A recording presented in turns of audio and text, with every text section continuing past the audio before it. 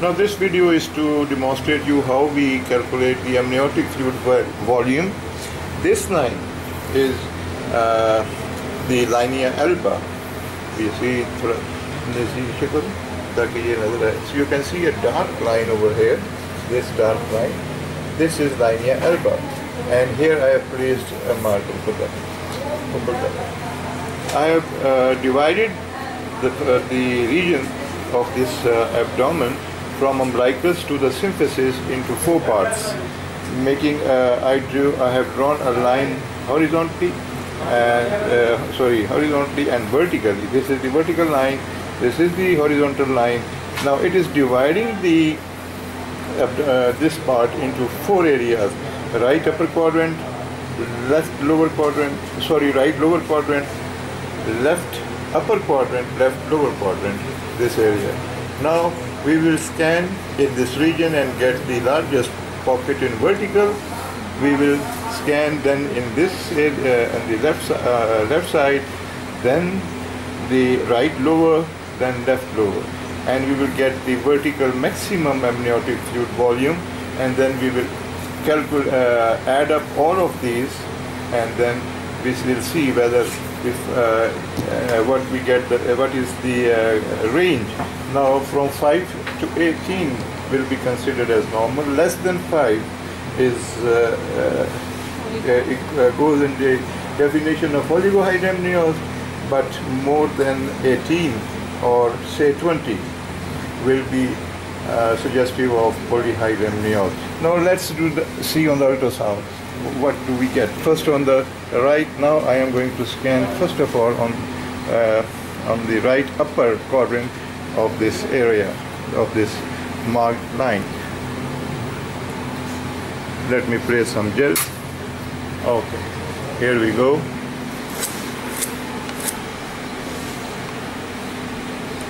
Now this is the right upper quadrant that I am showing you. I am going to take one measurement of the largest amniotic fluid pocket from here. Now I am going towards the left upper quadrant, and from here I will get the maximum. Okay, now this is the maximum amniotic fluid volume that I can see in this left upper quadrant. Now I am going to measure it and then keep a record of it. This pocket is approximately 9.2 centimeters or 92, and the other one is 77.8. Now if we recall, I'm going to save it. Now I'm going to go down. Down means into the right lower quadrant and get the amniotic fluid volume in that region.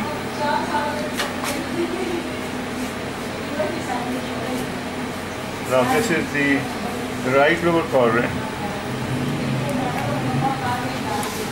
This is the maximum.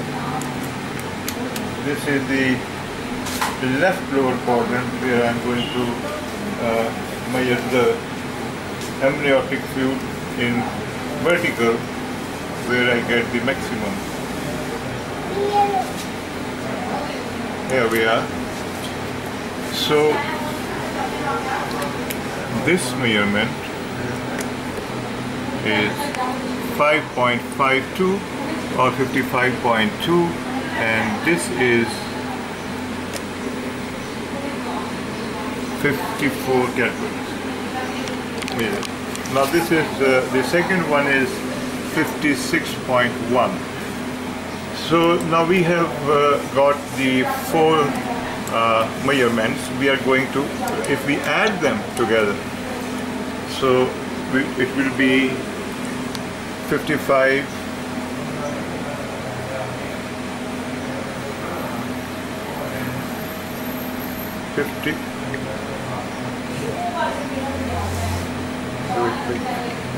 55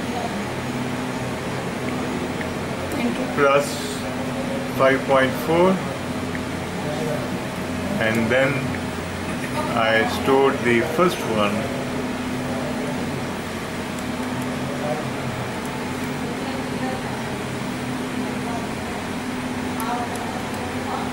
1, which is 55 point, बड़ा करो इसे, नहीं और बड़ा करो, single पे आओ, yeah, 55 plus 54, do it, करो ना जाओ,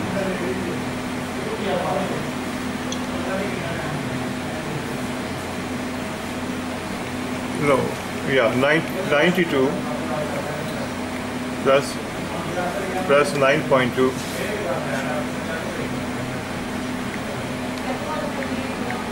sorry, you have to wait for a while because I am calculating 9.2 plus 7.7. So the volume which we get is 27.8. So it's more than 20, and now this is inconsistent with polyhydramnios.